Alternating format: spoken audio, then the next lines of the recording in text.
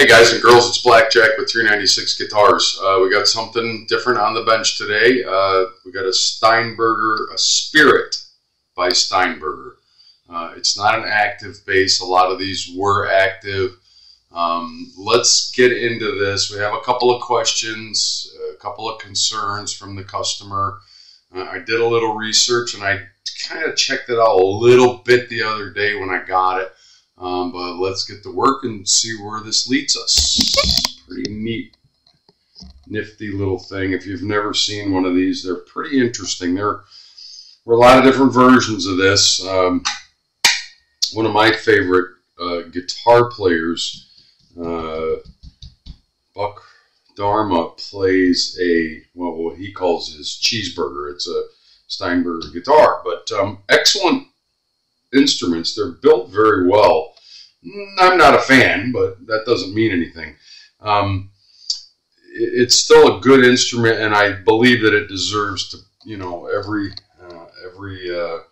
concession to play as well as it can possibly play. So before I get too far into this, let's just see where the neck relief is in the video.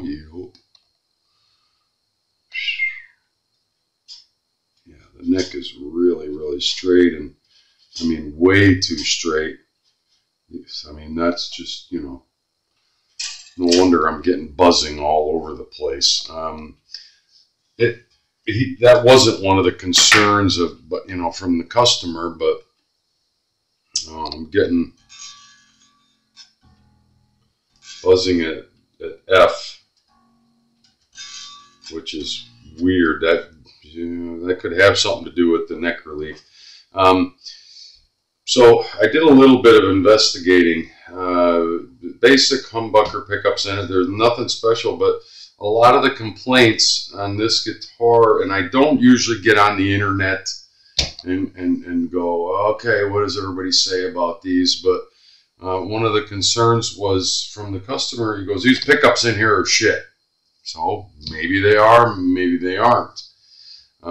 It's not an active bass, as I said, but because he said that, I did a little bit of investigating, and there was a lot of concern about low end,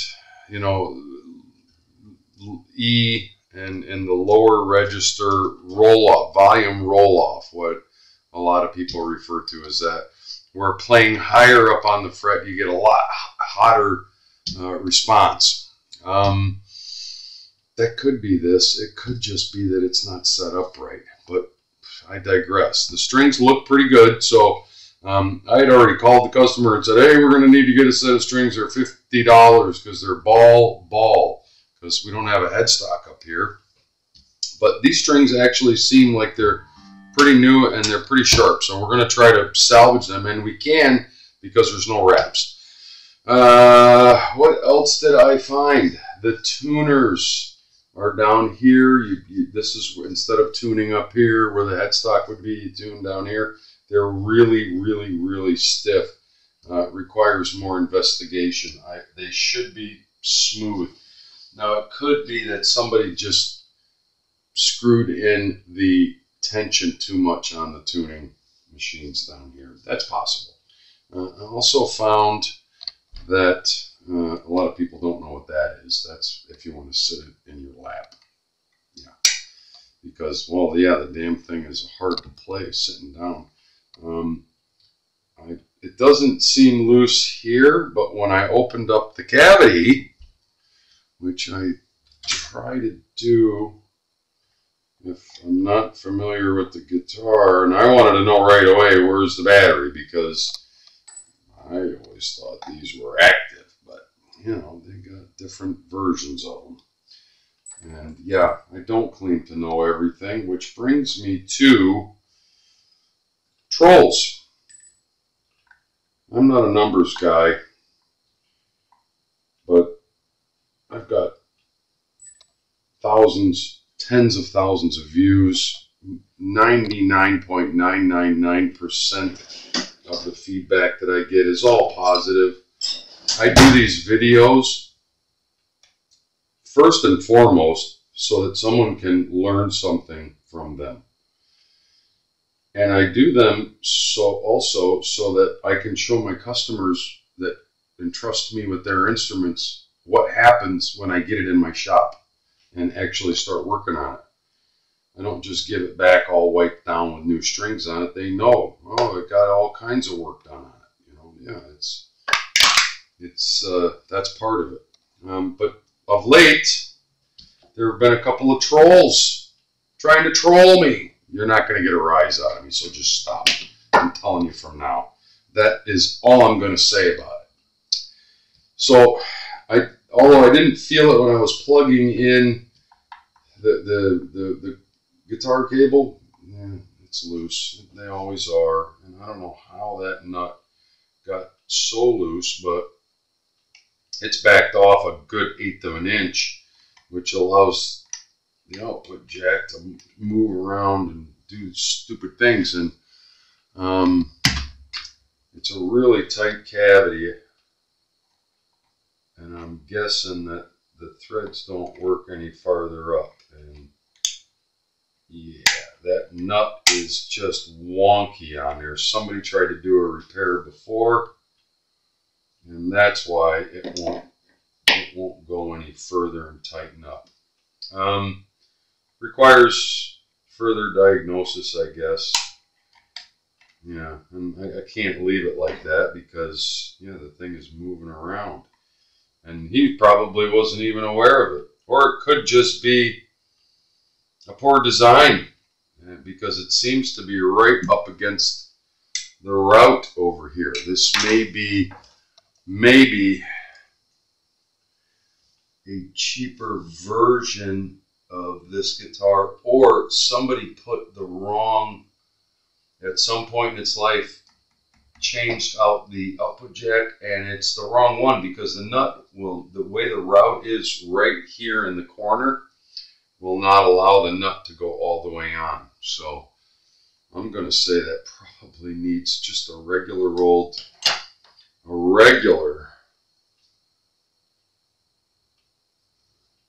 it requires further investigation. That does not look right. There's a huge gap, and I don't know if the camera will pick up on that right there where the nut is still showing threads against the inside part of the body cavity. I don't think it's supposed to have that kind of pickup, or I'm sorry, not pickup, output jack. Can't tighten the nut any further. It grinds against the route, that round route. Now, yeah, we could, you know, file this down and chip a little bit of wood out of there, but I'm thinking what it needs is a real correct. The whole thing is moving around in there. Yeah.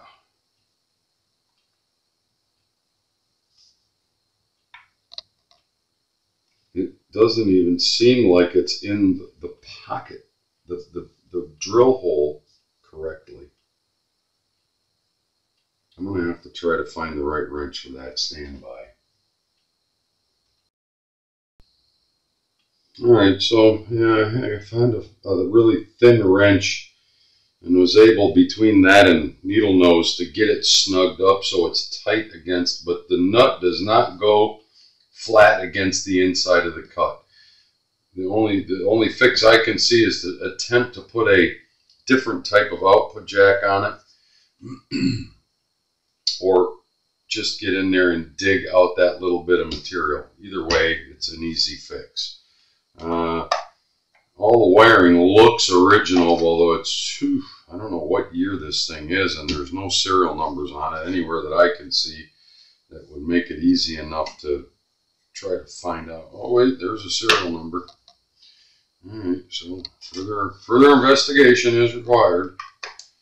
We're going to leave that on there for now because I don't need to get in there, but what I want to do is take the strings off in this video and get the covers off. I'm pretty sure we're going to find humbuckers in there, and they're probably not real expensive ones. I think this is probably their, call it whatever you want, their entry level or their lower brand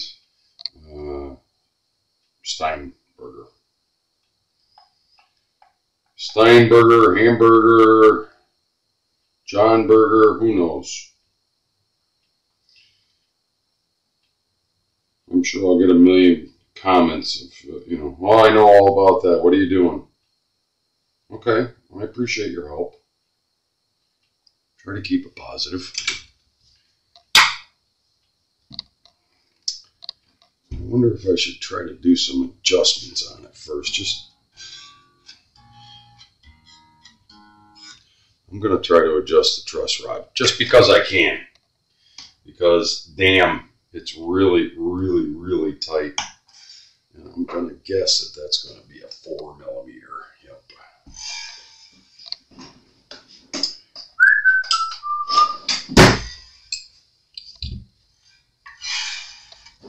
Yeah, super tight. At least it's easy to get at.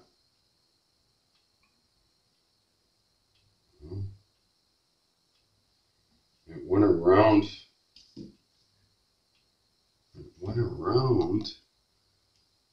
So it's got a two-way truss rod in it. That's probably a little too far. Well, let's measure it because on this thing I can't tell. You follow? You know, it was super tight before. Boy, the action's a mile high. Oh, much better. Much better. Stay in the video here a little bit.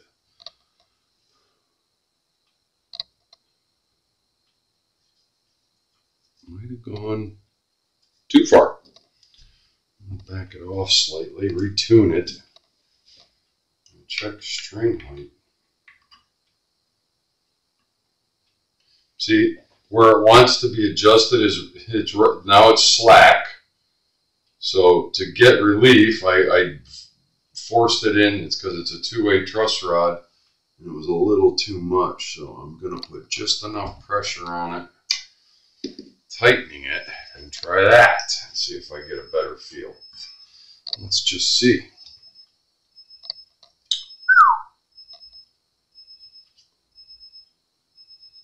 Yeah. Interesting that it's got a two-way truss rod. I got to run that serial number and see what year this thing is. I don't think it's that old. It looks like it's in really good shape. I like that. Let me tune this thing back up and see what we can see. I was playing it and I had it tuned up.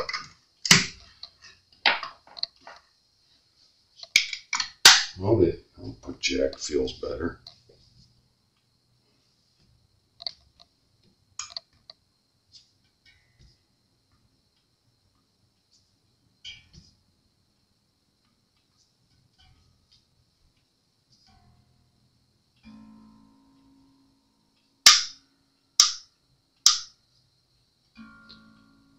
Not sure I like that. They're really stiff. I mean, I'm sure the camera mic is picking up on that. I hope it doesn't have too much distortion for some of you.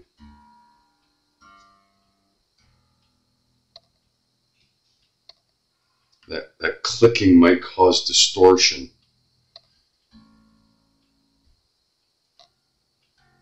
Huh, that's all we needed was a little bit of neck relief to stop that buzzing at the first fret. Yeah, that's what I thought. Okay, let's see where the string height is. I'm doing all this just because I want to know where I start before I know where I can go. It's pretty damn high. It's way high. So we need to lower that. I'm going to guess. Oh, my phone's ringing. Stand by. Sorry about that. while I was on pause, I made sure that everything was free here. You have a locking screw here to set your saddle height. And then you have, and they're splayed, so you bring up the back and then the front to get them even. They're working, they're free, they're not stripped out or anything like that. Actually, it doesn't surprise me because the guitar is in good shape. So I got that adjusted, and it was definitely needing adjustment. There was a lot of string action on this thing, way too much.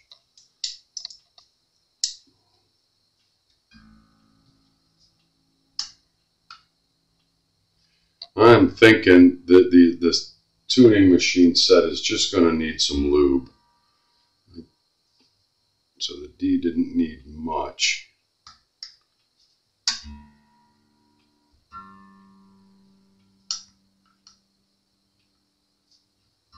And the more I turn them, it seems like the more they loosen up.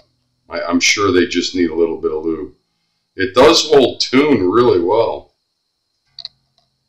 I like that disappeared. I'm sure this guitar was not very playable.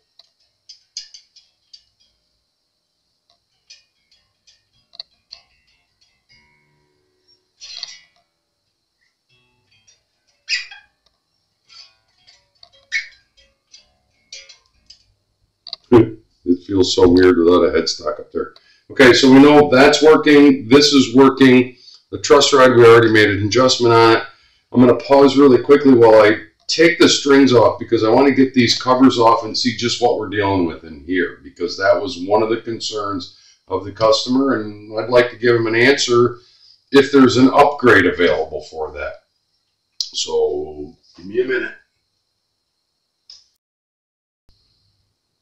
So as I suspected, you're not going to be able to take the cover off. They're labeled and they're branded Steinberger. These are run-of-the-mill humbuckers. There's nothing fancy going on here. They have almost like a Les Paul type, beauty ring and a spring assembly to adjust your height. So if he wants to change pickups, yeah, we can find hotter pickups for it, but I don't see the point. That's where the end of this, the short and long of it is. I think we got some crackling electronics. They need to be cleaned. I think this needs to be lubed up. We've already done checked setup adjustments, and everything is free and clear. I think this guitar needs to be cleaned. I think we need to, do our regular number on the neck and the frets and clean it up. And I think with a good setup and the way that it is, it's a good player. And by his own admission, he uses it when he's on the road as a kind of a sit around the trailers, a downtime. He can sit and still, play music. So I'm going to talk to the customer and let him know. I think, a little bit of lube, a little bit of adjustment here and loosen these up. Get them. I think the guitar is ready to rock. It just needed some love. As far as his request for what kind of hot pickups can we put in there, yeah, we could do that, but not my recommendation. Not my recommendation. So that, my friends, is part one of the Steinberger. We've done a little bit. You've seen it. It's a neat instrument. Don't get me wrong. It screams the 80s. But I don't think he needs to go as far as he wants to go with it. But hey, customer wants what the customer wants. If he wants to do pickups, we'll source some pickups out and get it done. We'll talk soon. Remember, if you dig what I'm doing, like and subscribe. If you're going to troll me, kiss my ass.